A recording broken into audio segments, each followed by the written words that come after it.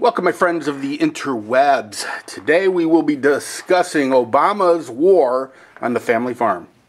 Yes, Obama has waged war on the family farmer, and I'm going to tell you exactly why, or at least shed some light on it a little bit.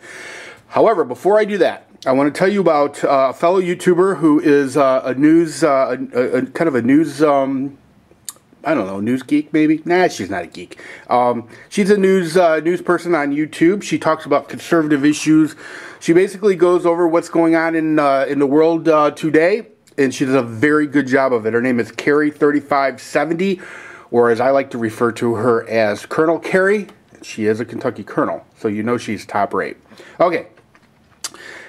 In fact, she put this idea in my head about 5 minutes ago. The family farm is under attack by the Obama administration. Go figure. And a lot of people just don't get this. This is one of those things that just kind of make you shake your head and go, "What the hell are they thinking?" Some of you may not know that the Obama administration's Labor Department has put new rules in place banning farm chores. Okay, banning farm chores. Basically, if you're a kid growing up on a farm, in today's world and yesterday's world, and hell, for the last thousands of years, this is the way it worked. If you're a kid growing up on a farm, this is the way it worked. You woke up at the butt crack of dawn, you went out there and you fed the animals. Because, rule number one of farm living is the animals come first. So you don't eat until the animals eat. So you wake up very early in the morning, usually before the sun rises. You go out there and you slop the hogs, you feed the chickens, you collect the eggs, you do those things that are necessary at the beginning of the day, and then you come in and then you get to eat. And it's usually mom's got a pretty nice spread of, depending on what part of the country you're in, it could be fried pork chops and eggs, or it could be sausage, biscuits, and gravy, but you ate good. And then you went to school. And you did your thing at school, and you came home from school, and then you went out and you checked to see if there was any more eggs. All right, maybe you cleaned a coop if it needed cleaned. You took care of the animals. You took care of the things that needed to be done. Then you did your homework. Now, sometimes you do your homework before you do that, or sometimes you do your homework in the evening. It all really kind of depended. But there were chores that needed to be done. This is all part of living on a farm, growing up on a farm.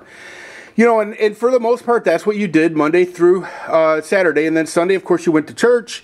And after church, came home, and typically you'd have a family gathering and maybe fried chicken or something like that. And so basically, it taught you a lot of really great lessons in life.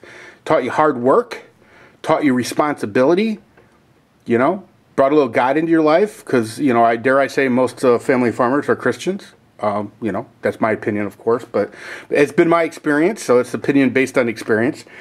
All these things are what makes America great, in my opinion. Now, why would the Obama administration decide to wage war on the family farmer?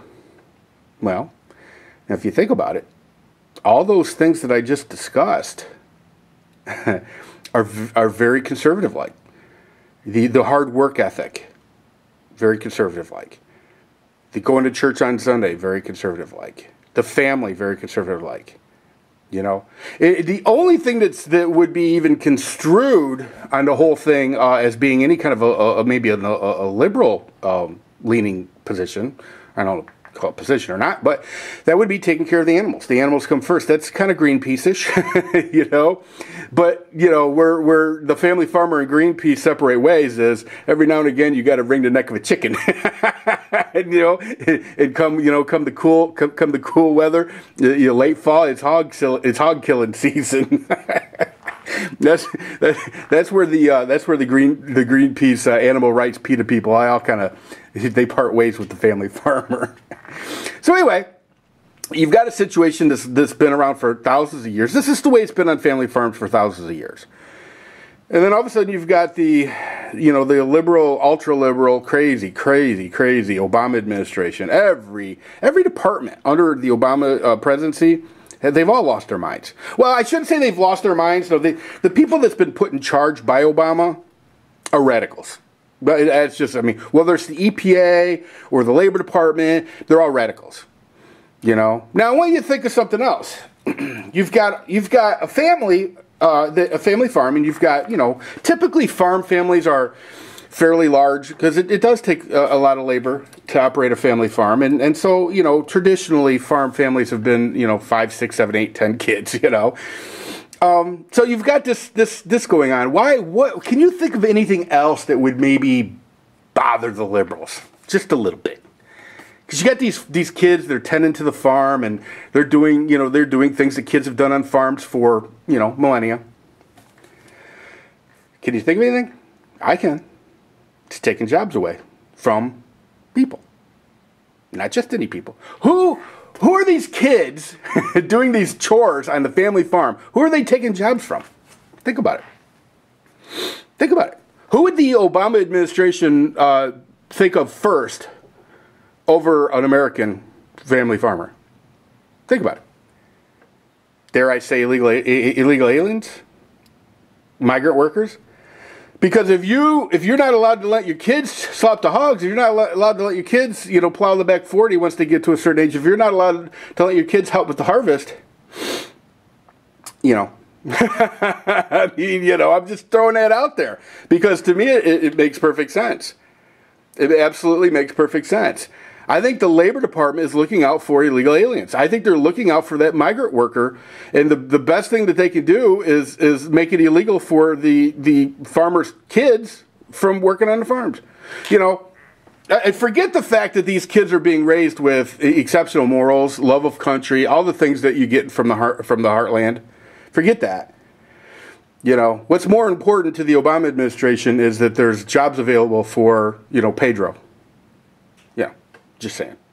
So anyway, that's all I got for you. I'd love for you guys to chime in on the in the info section. Let me know what you think. Don't forget to go over and subscribe to Carrie. She's first rate. If you like conservative talk, if you like conservative news, she's far above what I'm doing. I mean, she's really amazing. I really think the world of her. So anyway, rate it even if you hate it. You know, and I know some of you love to put that thumbs down. That's the one real quickly.